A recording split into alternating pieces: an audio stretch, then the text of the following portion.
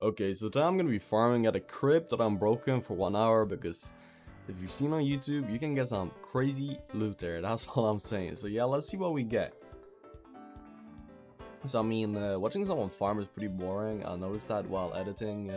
So instead, I'm gonna tell you guys to subscribe, and I mean, I really do appreciate it if you guys subscribe. I mean, you gain that I make more content because number go up equals happiness. Yeah, sure, we'll go with that. So thank you to all of you guys that have subscribed. I really do appreciate it. And yeah, let's just skip to what we got. Here's pretty much what I got. I got a Crescent Cleaver with Yanshul. I mean, that's pretty good. I got a Vigil Longsword with Heroism. That's honestly kind of cool. I really like that. A Vigil Longsword with Elastic. I mean, that was also pretty cool.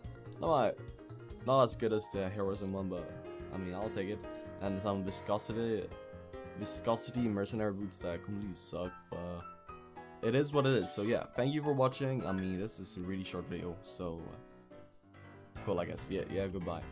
Yeah, before I end the video, I was just I was just farming here again, and I just got 2 enchants from the same chest. So I'm gonna add that to the list. So that's like, how many are there? That's 6 enchants in an hour, and this is like just the after, like the second after finishing. Yeah, that's crazy, guys. Goodbye again, I guess.